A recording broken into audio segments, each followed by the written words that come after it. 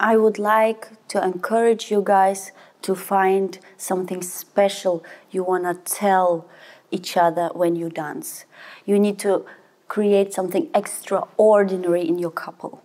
So when we start to touch, when we communicate, not only through vision, but we actually touch each other, we are speaking already. So give information to him, give a meaning through your arms, through your connection. You need to be one at this moment. You breathe same air, you create something together. For me, it was something I learned through my career, that I need to connect with my partner.